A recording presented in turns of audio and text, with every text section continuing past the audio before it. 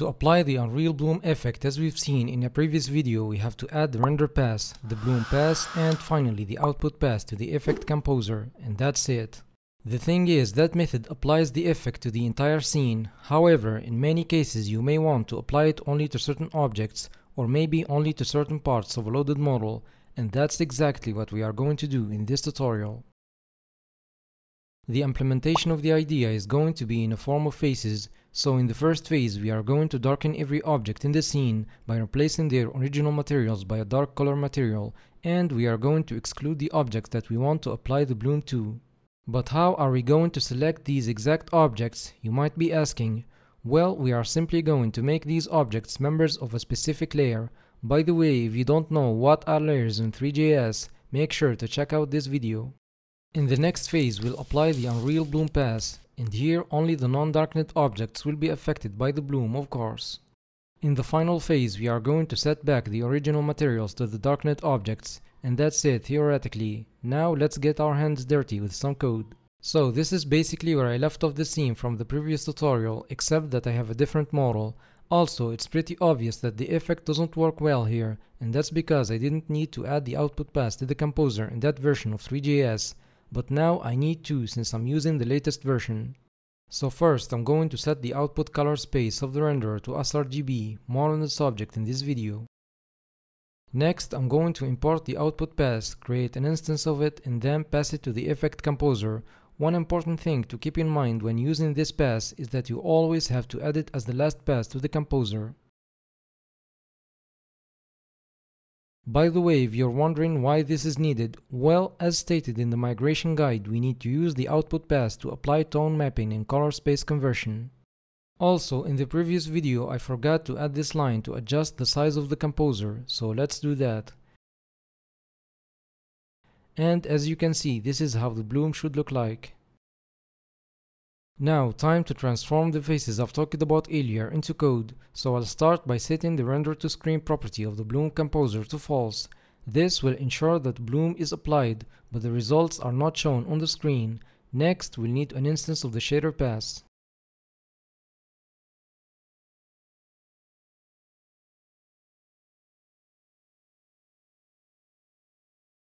So I'm going to set an instance of the shader material as the first argument to the shader pass. Next, I'm going to pass in an object to its constructor, and of course set the uniform variables. Base texture is set automatically by the renderer. This property contains the original textures of the bloomed objects. Bloom texture, on the other hand, contains the object's textures after the bloom effect is applied to them, and here we are taking the texture from the bloom composer, the render target 2 specifically, as bloom is applied as the second pass. I know this may seem a bit confusing if you didn't create your own custom pass before watching this video. If this is the case, then tell me in the comments section if you want a tutorial dedicated to this subject. Next, we need to set the vertex and fragment shaders.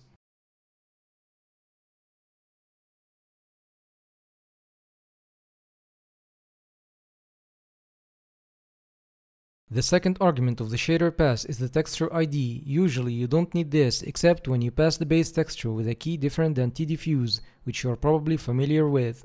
So bottom line, if you pass the base texture to the shader with the property name tDiffuse, you don't need to set the texture ID.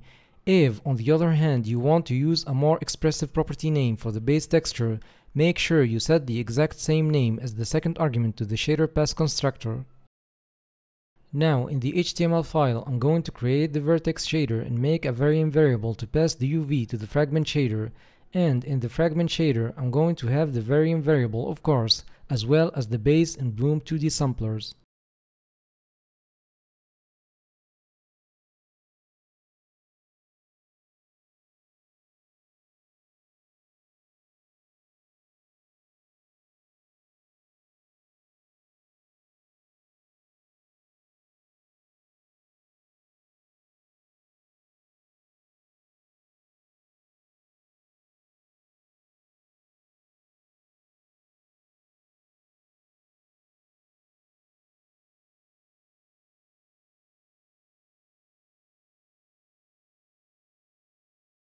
This part represents the original colors of the object's texture.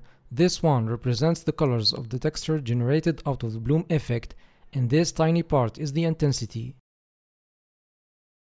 That done, now we need to create a new effect composer, add render pass as usual, and the pass that we've just created obviously, and then if you remember we must add the output as the last pass.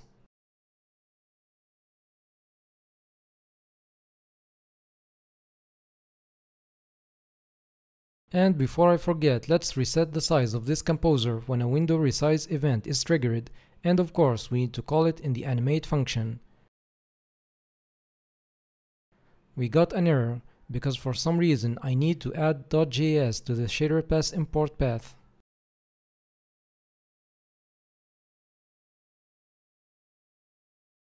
As you can see, we got the same results, except that now the bloom is not applied to the scene entirely, but to each of its objects individually.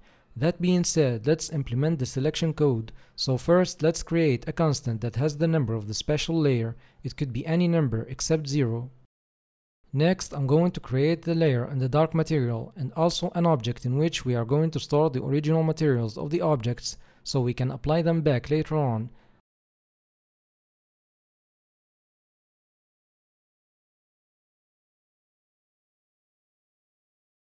That done, now I'm going to create the function responsible of darkening the objects.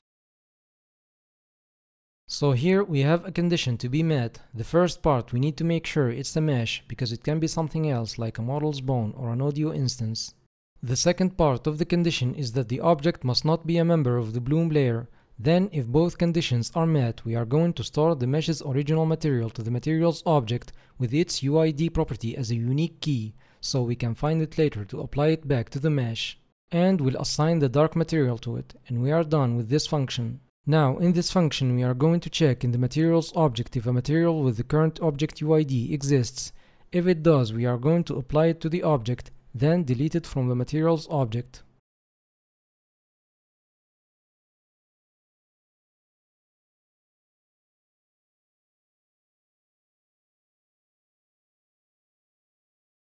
That done, in the animate function, I'm going to call traverse from the scene and set the non-bloomed function as an argument. This will run the function on every object in the scene, and I'll do the same thing with the restore material function. By the way, the order in which I call these functions is so important, so don't forget that when you try to implement this.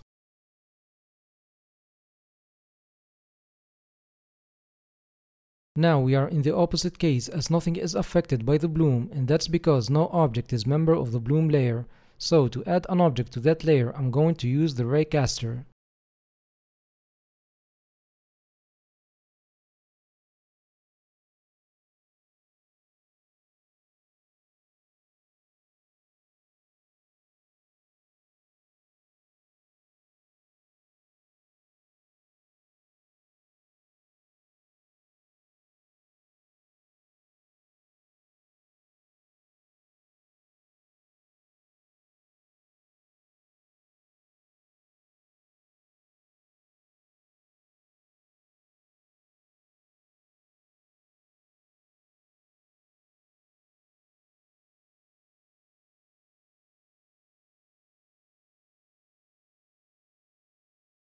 If an object is not a member of the bloom layer, the toggle method will add it to it, and vice versa.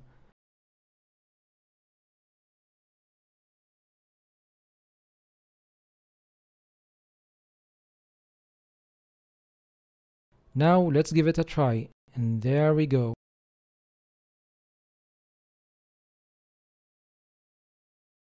Now we can tweak the effect by changing the intensity or maybe the tone mapping algorithm, which is what I'm about to do.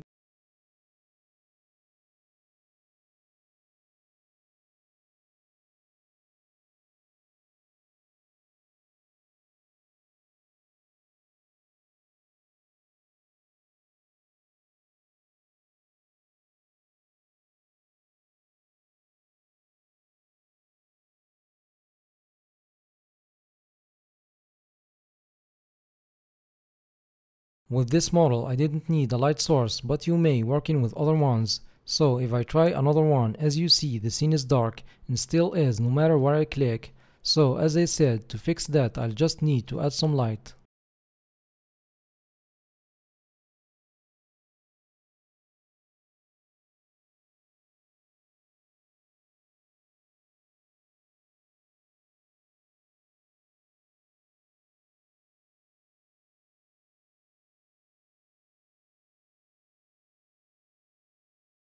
In this extra section, I'm going to use the GUI to activate the bloom on some of the model's parts instead of clicking on them, so I'll get rid of the light and load the previous model.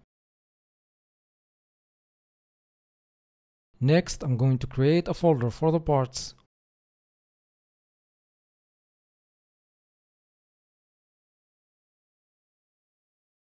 Object 11 here is the name assigned to one of the sword's meshes, which I want to apply the bloom to.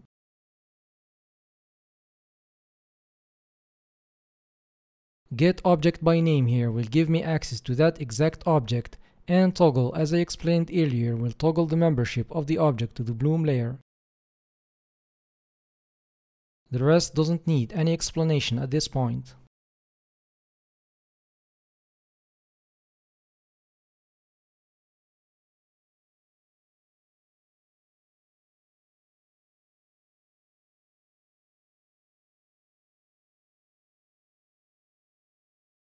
Clicking on the UI is running the raycaster code, so I'm going to get rid of it.